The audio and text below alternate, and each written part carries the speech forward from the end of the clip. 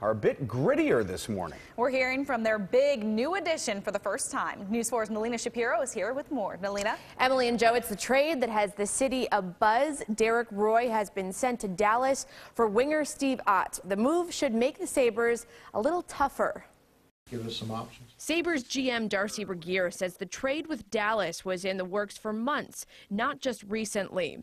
Derek Roy, Buffalo's second-round pick 11 years ago, was one of Buffalo's best scorers for most of his time with the Sabres. And even though Roy questioned some of Lindy Ruff's coaching techniques at the end of last season, Regier had nothing but good things to say about Roy. Outstanding player for this organization and a terrific person as well, and so we're very grateful and wish him the very best going forward. The Sabres got 2 players in return from the Dallas Stars. Buffalo gets forward Steve Ott, a gritty veteran who was viewed as a team leader in Dallas. Buffalo, seemed very interested in me and talking with Darcy and Lindy and Mr. Sprinkle himself.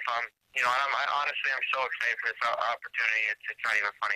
The Sabres also got defenseman Adam Party, who spent 2 seasons in Calgary and last year with the Stars. Now, Ott is originally from Windsor, Ontario, so family and friends are only a few hours away now.